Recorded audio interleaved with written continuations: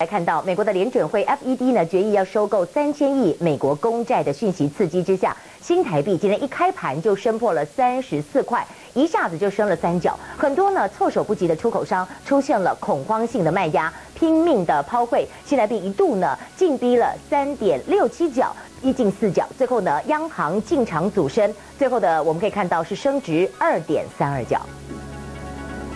一大早外汇市场交易热络，受到美国联准会决议收购3000亿美国公债影响，非美系货币全面走强，新台币开盘就升破34元，以34.156元开出。盘中一度出口商因为出现恐慌性卖压，新台币一度急升3.67角，来到33.789的价位，央行随即进场阻升。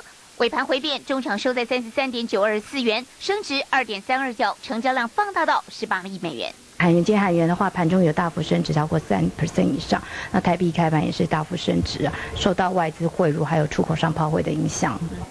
在新台币升破34元的预期心理下，出口商恐慌性抛汇，又加深新台币早盘升幅。外资银行与本土出口商大量抛汇，进口商买盘也缩手，新台币以每天大升1角的幅度升值，究竟会不会突破33元大关？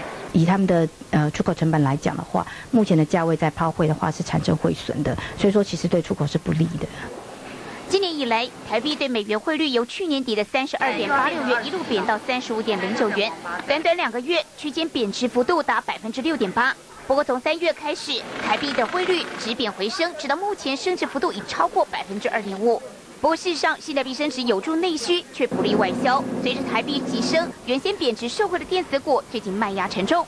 新台币该维持什么样的价位？央行左右为难。中天新闻国网署张志威台报道。被撞。